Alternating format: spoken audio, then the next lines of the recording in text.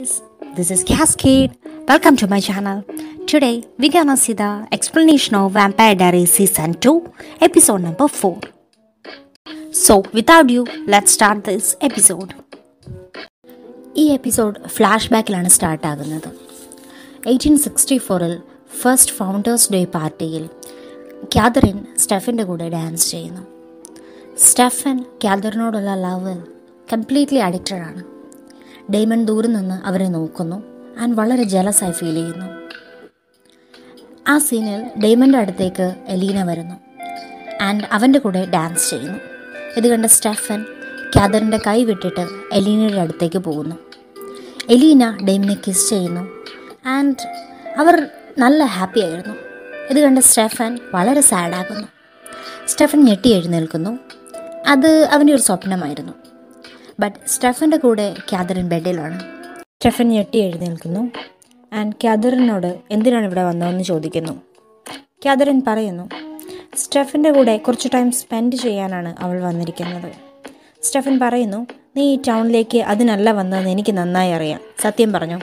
Catherine പറയുന്നു സ്റ്റെഫന് വേണ്ടി മാത്രമാണ് അവൾ ഈ ടൗണിലേക്ക് വന്നത്, വേറെ ഒരു റീസണുമില്ല. നെക്സ്റ്റ് സീനിൽ ആൻജലീനയുടെ വീട്ടിൽ ഒരു പാർട്ടി വെക്കുന്നു. അവരുടെ ക്ലോസ് ഫ്രണ്ട്സിനെ മാത്രമാണ് ആ പാർട്ടിയിൽ ഇൻവൈറ്റ് ചെയ്യുന്നത്. Alaric, Mason Lockwood, Caroline, Elina and Damon. Mason ആൻജലീനയുടെ classmate ആണ്. ഇതെല്ലാം ആക്ച്വലി ഡെയ്മൻ്റെ പ്ലാൻ ആയിരുന്നു, ടു ചെക്ക് ദാറ്റ് മെയ്സൺ ഒരു വെയർവൂൾഫ് ആണോ എന്ന് കൺഫേം ചെയ്യാൻ വേണ്ടി. എലീന കാരോലിനോട് സംസാരിക്കുന്നു. കാരോലിൻ പറയുന്നു ബ്ലഡ് ലെസ്റ്റ് കൺട്രോൾ ചെയ്യാൻ എന്തെങ്കിലുമൊക്കെ ഫുഡ് എപ്പോഴും കഴിച്ചുകൊണ്ടിരിക്കാൻ സ്റ്റെഫൻ പറഞ്ഞു. സോ ആ ട്രിക്ക് അവൾ ട്രൈ ചെയ്യുകയാണ്. എലീന പറയുന്നു യെസ്, ഈ പ്രോബ്ലം സ്റ്റെഫനുമുണ്ട്. സ്റ്റെഫൻ ഈ ട്രിക്ക് യൂസ് ചെയ്യുന്നത് അവൾ കണ്ടിട്ടുണ്ട്. കാരോലിൻ പറയുന്നു സ്റ്റെഫൻ പറഞ്ഞത് എലീനയുടെ അടുത്ത് നിൽക്കുമ്പോൾ അവളുടെ മുഴുവൻ ബ്ലഡും ഡ്രിങ്ക് ചെയ്യണമെന്നാണ് അവന് തോന്നുന്നത്. ഇത് കേട്ട് എലീന വല്ലാതെയാകുന്നു. നെക്സ്റ്റ് സീനിൽ ആൻജലീനയുടെ വീട്ടിൽ പാർട്ടി കാണിക്കുന്നു. ഡെയ്മൺ അലാറിക്കിനോട് പറയുന്നു ഇസബലിൻ്റെ റഫറൻസ് ടെക്സ്റ്റിൽ പറഞ്ഞിരിക്കുന്നത് വെയർവൂൾഫിന് സിൽവർ ടച്ച് ചെയ്യില്ല എന്നാണ്. സോ ഡെയ്മൺ ടേബിളിൽ ഫുഡ് സെർവ് ചെയ്യാനുള്ള ഡിഷസും പ്ലേറ്റ്സും എല്ലാം സിൽവറിൻ്റേതാണ് വാങ്ങി അറേഞ്ച് ചെയ്തിരിക്കുന്നത്. ഇഫ് മെയ്സൺ വെയർവൂൾഫ് ആണെങ്കിൽ അയാൾ അതിലൊന്നിലും ടച്ച് ചെയ്യില്ല. ഫുഡ് സെർവ് ചെയ്യുമ്പോൾ ഒരു സിൽവർ പ്ലേറ്റിൽ ഫുഡ് എടുത്ത് സിൽവർ സ്പൂണിനോട് കൂട്ടി മെയ്സന് ഡെയ്മൺ എടുത്ത് കൊടുക്കുന്നു. ഡെയ്മനും അലാറിക്കും മെയ്സനെ ഒബ്സർവ് ചെയ്തുകൊണ്ടേയിരിക്കുന്നു. മെയ്സൺ ആണെങ്കിൽ സ്പൂണിൽ തൊടാതെ കൈകൊണ്ട് ഫുഡ് എടുത്ത് കഴിക്കുന്നു. എല്ലാവരും മെയ്സനെ നോക്കുന്നു. മെയ്സൺ പറയുന്നു കമോൺ ഗൈസ്, ഞാനൊരു ആനിമലാണ്, ഞാൻ ഇങ്ങനെയാണ് കഴിക്കുന്നത്. ഇത് എല്ലാവരും ഫണ്ണി ആയിട്ട് എടുക്കുന്നു. അലാറിക് ആൻഡ് ഡെയ്മന് ഇത് കേട്ടിട്ട് കൺഫേംഡ് ആകുന്നു മെയ്സൺ ഒരു വെയർവൂൾഫ് ആണെന്ന്. നെക്സ്റ്റ് സീനിൽ മെയ്സൺ ആൻഡ് ഡെയ്മൺ സംസാരിക്കുന്നു. ആസ് എ വ്യൂവർ നമുക്ക് മനസ്സിലാകുന്നു ഡെയ്മൺ ഒരു വാമ്പയർ ആണെന്ന് മെയ്സൺ നേരത്തെ തന്നെ അറിയാം. ഡെയ്മൺ പറയുന്നു മെയ്സൺ ഒരു വെയർവൂൾഫ് ആണെന്നും അവൻ ഇന്നലെ രാത്രി സ്റ്റെഫനെ അറ്റാക്ക് ചെയ്തെന്നും. മെയ്സൺ പറയുന്നു വെയർവൂൾഫിലേക്ക് ടേൺ ആകുന്ന ആ ഒരു ഫുൾ മൂൺ ഡേയിൽ മെയ്സൺ വളരെ അഗ്രസീവായിരിക്കും. അവൻ ഒരു ബോധവും കാണത്തില്ല അവൻ എന്തൊക്കെയാണ് ചെയ്യുന്നതെന്ന്. മെയ്സൺ ഔട്ട് ഓഫ് കൺട്രോൾ ആയിട്ടാണ് അങ്ങനെ ചെയ്തത്. ഡെയ്മൺ ഇറ്റ്സ് ഓക്കെ എന്ന് പറയുന്നു. മെയ്സൺ ഒരു ഹാൻഡ് ഷേക്ക് കൊടുത്തിട്ട് പാർട്ടിയിൽ നിന്നും തിരികെ വീട്ടിലേക്ക് പോരുന്നു. ബട്ട് ഡെയ്മൺ ഡ്രോയർ ഓപ്പൺ ആക്കി ഒരു സിൽവർ നൈഫ് എടുക്കുന്നു. അവിടെ കൊണ്ട് ആ സീൻ കട്ടാകുന്നു. സോ ഗൈസ്, നമുക്കറിയാമല്ലോ ഡെയ്മൻ്റെ സ്വഭാവം, അവൻ്റെ പ്ലാൻസും അവൻ്റെ നേച്ചറും. അവന് എന്തെങ്കിലും രീതിയിൽ ഹാം ആകുമെന്ന് തോന്നിയാൽ അവൻ അവരെ കൊല്ലാതെ സമാധാനം കിട്ടില്ല. ഇപ്പോൾ അവൻ്റെ നെക്സ്റ്റ് ടാർഗറ്റ് മെയ്സൺ ആയിരിക്കും. എത്ര നല്ലതായി ചെയ്താലും ചിലരങ്ങനെയാണ്. നെക്സ്റ്റ് സീനിൽ എലീന സ്റ്റെഫനെ കോൾ ചെയ്തുകൊണ്ടേയിരിക്കുന്നു. മെസ്സേജ് ചെയ്യുന്നു, വീണ്ടും വീണ്ടും കോൾ ചെയ്യുന്നു. Elina സ്റ്റെഫനെ call ചെയ്തുകൊണ്ടിരിക്കുന്നുണ്ട്. കാരോലിൻ ചോദിക്കുന്നു ഇതിന് മാത്രം എന്തിനാണ് ടെൻഷൻ ആകുന്നത്. എലീന പറയുന്നു ഇത്രയും നേരമായി സ്റ്റെഫൻ കോൾ അറ്റൻഡ് ചെയ്തിട്ടില്ല, അതുകൊണ്ടാണ് അവളിങ്ങനെ അവനെപ്പറ്റി ആലോചിക്കുന്നത്. Already Catherine ടൗണിലുമുണ്ട്. കാരോലിൻ അവൻ സേഫ് ആയിരിക്കുമെന്ന് പറയുന്നു. എലീന സ്റ്റെഫനെ അന്വേഷിച്ച് സാൽവറ്റോർ മാൻഷനിലേക്ക് പോകാൻ ഡിസൈഡ് ചെയ്യുന്നു. ബട്ട് കാരോലിൻ അവളെ തടയുന്നു. ബട്ട് എലീന പോകണമെന്ന് നിർബന്ധം പിടിക്കുന്നു ആൻഡ് കരോളിൻ്റെ കാറിൽ പോകാമെന്ന് പറയുന്നു. കാർ സ്റ്റാർട്ട് ചെയ്യാൻ പോയ കരോളിൻ ടയറിൻ്റെ കാറ്റ് ഊരിവിടുന്നു. വണ്ടി കുറച്ച് മുന്നോട്ട് പോയതിനു ശേഷം വണ്ടി നിൽക്കുന്നു. എലീന ഒരു ടാക്സി വിളിച്ച് പോകാൻ ട്രൈ ചെയ്യുന്നു. കരോളിൻ ചോദിക്കുന്നു, ഇത്രയും ബുദ്ധിമുട്ടി അവനെ കാണാൻ എന്തിനാണ് പോകുന്നത്? നിനക്ക് അവൻ്റെ കൂടെ വലിയ ഫ്യൂച്ചർ ഒന്നുമില്ലല്ലോ, ജസ്റ്റ് ഒരു ക്രഷ് മാത്രമല്ലേ ഉള്ളൂ. എലീന ഇതെല്ലാം കേട്ട് ഇറിറ്റേറ്റഡ് ആകുന്നു. ബിക്കോസ് അവൾ സ്റ്റെഫനെ വളരെയധികം സ്നേഹിച്ചിരുന്നു. കാരോലൈൻ പറയുന്നു, എലീനയ്ക്ക് പ്രായമാകും, അവൾ റിങ്കിൾഡ് ആൻഡ് ഏജ്ഡ് ആകും. അപ്പോൾ വരെ സ്റ്റെഫൻ നിൻ്റെ കൂടെ കാണത്തുള്ളൂ. അത് കഴിയുമ്പോൾ അവൻ നിന്നെ ഇട്ടിട്ട് പോകും ആൻഡ് വാമ്പയേഴ്സ് ഇൻഫെർട്ടൈൽ ആകും. സോ നിനക്കൊരു ഫാമിലി ഫോം ചെയ്യാൻ പറ്റില്ല, നിനക്ക് കുട്ടികളും കാണില്ല. നീ ഹ്യൂമൻ ആയിട്ടിരുന്നാലും ഇൻ കേസ് നീ ഒരു വാമ്പയറിലേക്ക് ടേൺ ആയാലും നിനക്ക് കുട്ടികൾ ഉണ്ടാകാനൊന്നും പോകുന്നില്ല. ഒരു പെർഫെക്റ്റ് ഫാമിലി ലൈഫ് ഒരിക്കലും നിനക്ക് പോസിബിൾ ആകില്ല.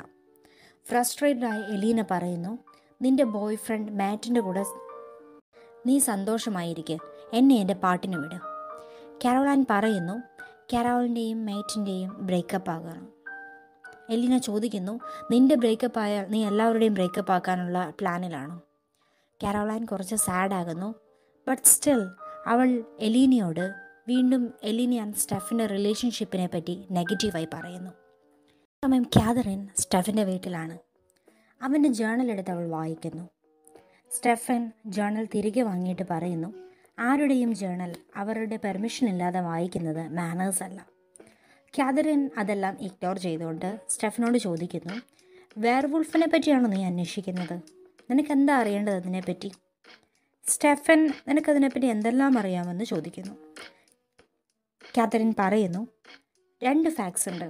ഫസ്റ്റ് വൺ, ഒരിക്കലും ഒരു വെയർവുൾഫിൻ്റെ കടി വാങ്ങരുത്. സെക്കൻഡ് വൺ, ഒരു വെയർവുൾഫുമായി ബെഡ് ഷെയർ ചെയ്യരുത്. ഇത് കേട്ട് സ്റ്റെഫൻ ചിരിക്കുന്നു. കാതറിൻ പറഞ്ഞുകൊണ്ടിരിക്കെ ഒരു ഫ്ലാഷ് ബാക്ക് സീൻ കാണിക്കുന്നു. അതിൽ 1864 മിസ്റ്റിക് ഫോൾസിൽ ഓൾറെഡി കുറച്ച് മർഡേഴ്സ് നടന്നിരുന്നു. ബട്ട് അതൊന്നും വാമ്പയേഴ്സ് ആയിരുന്നില്ല ചെയ്തത്. പകരം അതെല്ലാം വെയർവുൾഫ് അറ്റാക്സ് ആയിരുന്നു. എല്ലാം ചെയ്തത് മിസ്റ്റർ ജോർജ് ലോക്ക്വുഡും. കാതറിൻ കണ്ടിന്യൂ ചെയ്യുന്നു, ഫസ്റ്റ് ഫൗണ്ടേഴ്സ് കൗൺസിലിൽ ഉണ്ടായിരുന്ന മിസ്റ്റർ ജോർജ് ലോക്ക്വുഡിനെ നിനക്ക് ഓർമ്മയില്ലേ സ്റ്റെഫൻ? അയാളൊരു വെയർവുൾഫായിരുന്നു. ഇത് അവൾക്ക് മാത്രമേ അറിയുകയുണ്ടായിരുന്നുള്ളൂ. സ്റ്റെഫൻ ചോദിക്കുന്നു, ലോക്ക്വുഡ് ഫാമിലി മുഴുവൻ വെയർവുൾഫ്സ് ആണോ? കാതറിൻ പറയുന്നു, എല്ലാവരുമല്ല, ചിലർ മാത്രം. ബട്ട് ആ ജീൻസ് ആ ബ്ലഡ് ലൈനിലുള്ള എല്ലാവരിലും ഉണ്ട്. ചിലർ ആ കേഴ്സിനെ ഓണാക്കും. അവർ വെയർവുൾഫായി ടേൺ ആകാൻ സ്റ്റാർട്ട് ചെയ്യും. അല്ലാത്തവർ നോർമൽ ഹ്യൂമൻ ബീങ്സ് ആയിരിക്കും. ഓൾസോ ലോക്ക്വുഡ് ഫാമിലി മാത്രമല്ല വെയർവുൾഫായിട്ടുള്ളത്, അങ്ങനെയുള്ള ധാരാളം ഫാമിലീസ് വേറെയുമുണ്ട്. കാതറിൻ സ്റ്റെഫൻ്റെ റൂമിലുണ്ടായിരുന്ന കാതറിൻ്റെ തന്നെ ജേർണലിലെ ഫോട്ടോ എടുത്ത് അവനോട് ചോദിക്കുന്നു, now it's your turn to answer me Stephen. If സ്റ്റെഫന് കാതറിനോട് ഒരു ഫീലിങ്സും ഇല്ലെങ്കിൽ എന്തിനാണ് ഈ ഫോട്ടോ ഇത്രയും കാലം സൂക്ഷിച്ചു വച്ചിരിക്കുന്നത്? ആൻഡ് ആ ഫോട്ടോ ഇതുവരെ കത്തിച്ചു കളഞ്ഞിട്ടില്ല, കീറിക്കളഞ്ഞിട്ടില്ല, എടുത്ത് കളഞ്ഞിട്ടുമില്ല. 100 years ആയിട്ടും നിനക്കിത് എടുത്തു കളയാൻ ടൈം കിട്ടിയില്ല സ്റ്റെഫൻ. സ്റ്റെഫൻ പറയുന്നു, അവൻ ഇന്നും കാതറിനെ വെറുക്കുന്നില്ല. ബട്ട് അവളുടെ ബിഹേവിയർ അവൻ ഇഷ്ടമല്ല. സ്റ്റെഫൻ അടുത്ത് വന്ന് കാതറിനെ കിസ് ചെയ്യുന്നു. ബട്ട് ഇതെല്ലാം സ്റ്റെഫിൻ്റെ പ്ലാൻ ആയിരുന്നു. സ്റ്റെഫൻ ഒരു വുഡൻ സ്റ്റിക്ക് കൊണ്ട് കാതറിനെ അറ്റാക്ക് ചെയ്യുന്നു ആൻഡ് അവളെ ബേസ്മെൻറ്റിലേക്ക് കൊണ്ടുപോയി പൂട്ടിയിടുന്നു. അവളോട് ടൗണിലേക്ക് വന്നതിൻ്റെ റിയൽ റീസൺ ചോദിക്കുന്നു.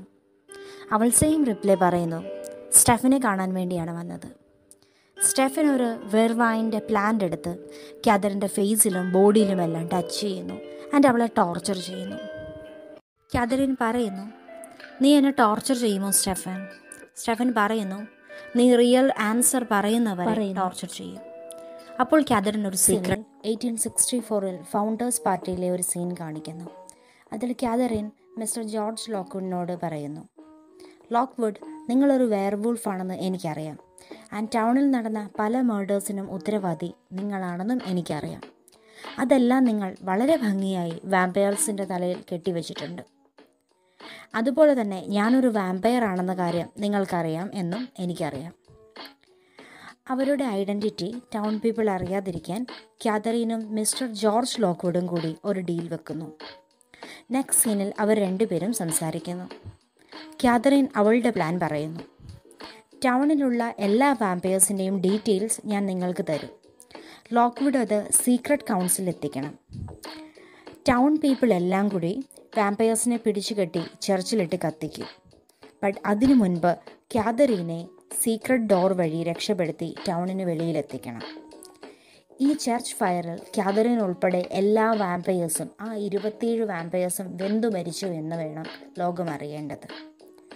സോ ഗൈസ്, ഇതായിരുന്നു കാതറീൻ്റെ ഒറിജിനൽ പ്ലാൻ. ആൻഡ് മിസ്റ്റർ ലോക്ക്വുഡിന് വാമ്പയേഴ്സിനെ എല്ലാം ടൗണിൽ നിന്നും ഓടിക്കണമായിരുന്നു. ആൻഡ് തൻ്റെ ഐഡൻറ്റിറ്റി സീക്രട്ടാക്കി സൂക്ഷിക്കുകയും ചെയ്യണമായിരുന്നു. സോ ആ ഡീലിന് ജോർജ് ലോക്ക്വുഡ് സമ്മതിക്കുന്നു. പ്രസൻറ്റ് ടൈമിൽ സ്റ്റെഫൻ ചോദിക്കുന്നു, നിന്നെ ഒരുപാട് സപ്പോർട്ട് ചെയ്തിരുന്ന വാമ്പയർ ഫാമിലി, മിസ് പേൾസ്, അന്ന, ബാക്കിയുള്ള 26 വാമ്പയേഴ്സ്, അവരെയെല്ലാം നീ ആ ചർച്ചിൽ വെന്തു മരിക്കാൻ അനുവദിച്ചോ? നിനക്ക് രക്ഷപ്പെടാൻ വേണ്ടി മാത്രം?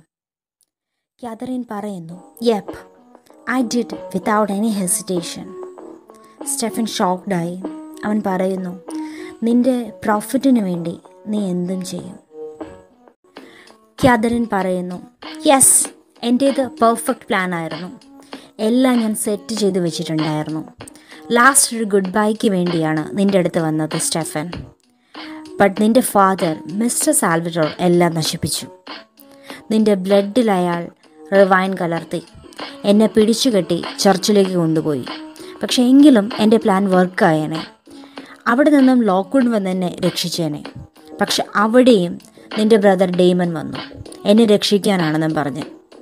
അവൻ ഇന്നും എനിക്കൊരു ശല്യമാണ്. അവിടെ വെച്ച് നിങ്ങളെ നിങ്ങളുടെ ടൗൺ പീപ്പിൾ കൊന്നു. ക്ലിയറായി പറഞ്ഞാൽ നിങ്ങളുടെ ഫാദർ മിസ്റ്റർ സാൽവറ്റോർ കൊന്നു. എൻ്റെ ഭാഗ്യത്തിനാണ് നിങ്ങളുടെ ഫാദർ അങ്ങനെ ചെയ്തത്. അല്ലെങ്കിൽ നിങ്ങൾ കാരണം എൻ്റെ പ്ലാൻ മൊത്തം ഫ്ലോപ്പ് ആയനെ. സ്റ്റെഫൻ റിയാക്ട് ചെയ്തു. സ്റ്റെഫൻ പറയുന്നു, ഞാനും എൻ്റെ ബ്രദറും നിനക്ക് വേണ്ടിയാണ് മരിച്ചത്, നിന്നെ രക്ഷിക്കാൻ വേണ്ടി. കാതറീൻ പറയുന്നു, നിങ്ങൾ എനിക്ക് വേണ്ടിയല്ല, നിങ്ങളുടെ ലവിന് വേണ്ടിയാണ് മരിച്ചത്. അത് എൻ്റെ തലയിൽ കെട്ടിവെക്കണ്ട. നിങ്ങൾക്ക് എന്നോട് സ്നേഹമായിരുന്നു. അതിനുവേണ്ടിയാണ് നിങ്ങൾ വന്നതും മരിച്ചതും. രക്ഷപ്പെടുത്താനെന്ന് പറഞ്ഞ് വന്നിരിക്കുന്നു. എന്നെ സേവ് ചെയ്യാൻ എനിക്കറിയാം. ആയാലും കാതറീൻ തിരിച്ചു വന്നത് സ്റ്റെഫനോടുള്ള ദിവ്യപ്രണയം കൊണ്ടാണെന്ന് നമ്മളെപ്പോലെ തന്നെ സ്റ്റെഫനും ഡൈജസ്റ്റ് ആയിട്ടില്ല.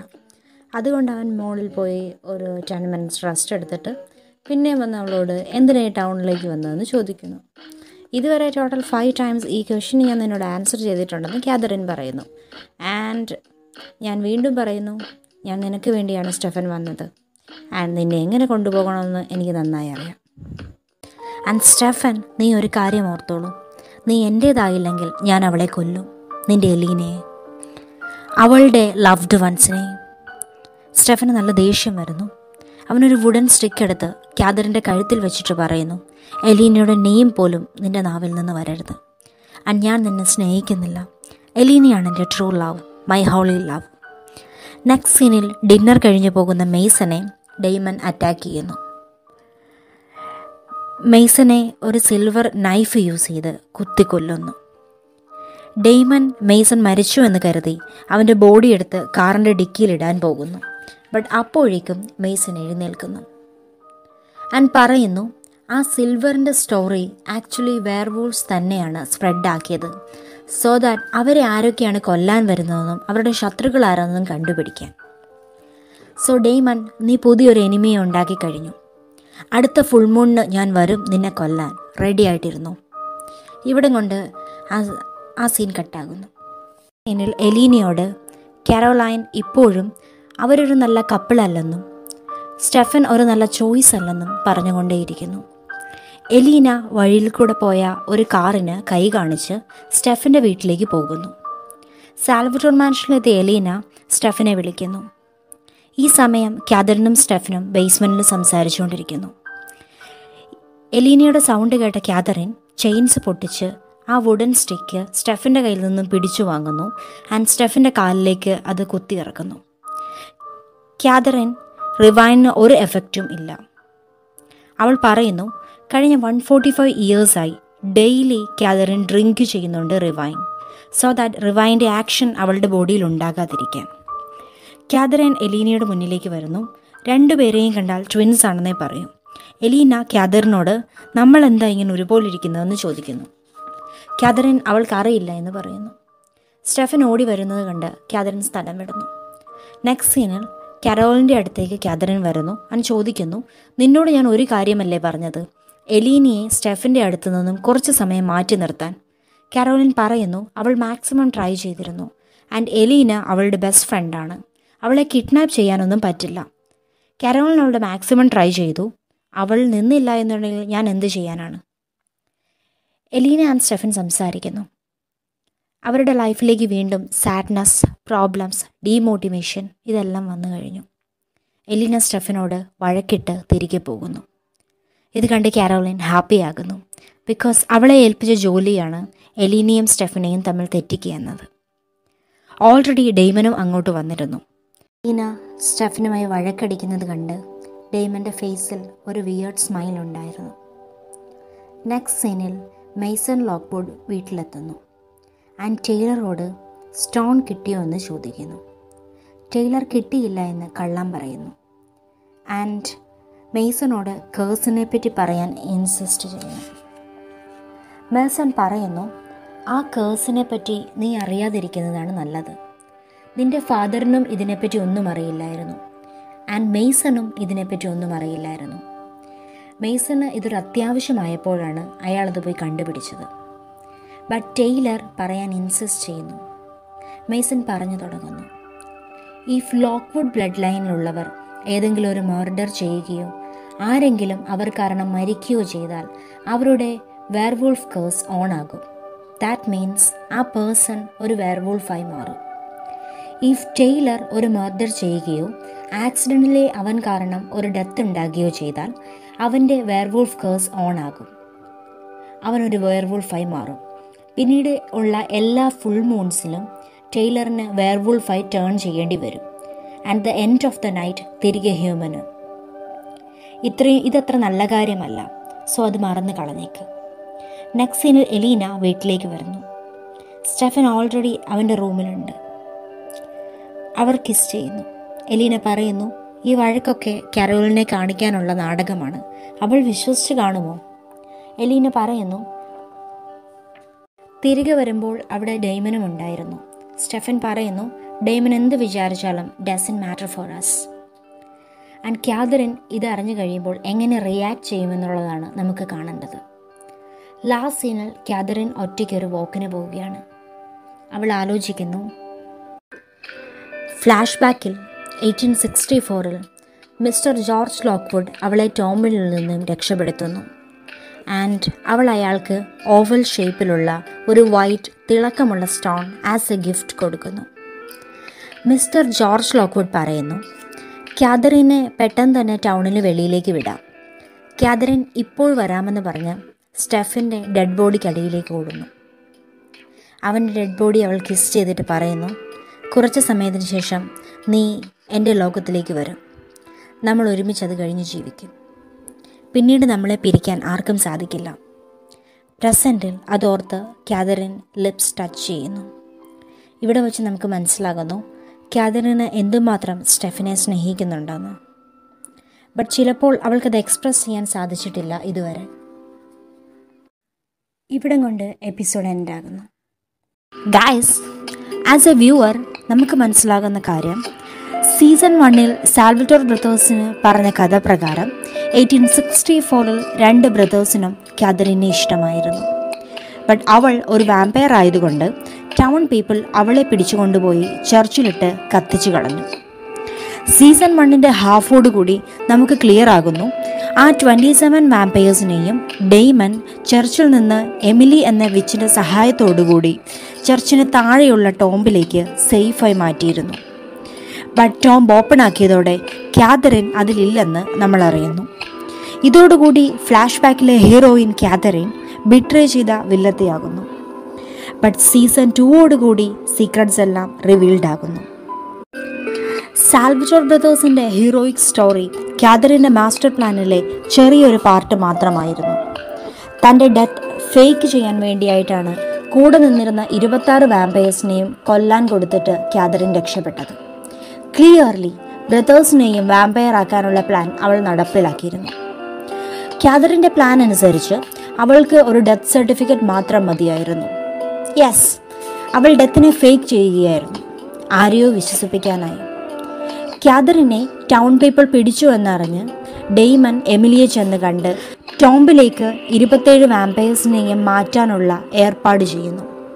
അതിനുശേഷമാണ് അവൻ മരണപ്പെടുന്നത്. ഏതായാലും ടോംബിലെത്തിയ കാതറിനെ ലോക്ക്വുഡ് ഡീൽ അനുസരിച്ച് രക്ഷപ്പെടുത്തി ടൗണിലെത്തിക്കുന്നു. And Catherine escaped. അവൾ എന്തിനാണ് ടൗണിലേക്ക് തിരികെ വന്നതെന്ന് നമുക്കറിയില്ല. So for that question, let's wait for the upcoming episodes of Vampire Diaries Season 2. So stay tuned with me. If you love my work even a little, please like my videos, share it to your loved ones, subscribe my channel. And castmate, I will be back to you with an amazing episode of Vampire Diaries Season 2. Till then, bye bye.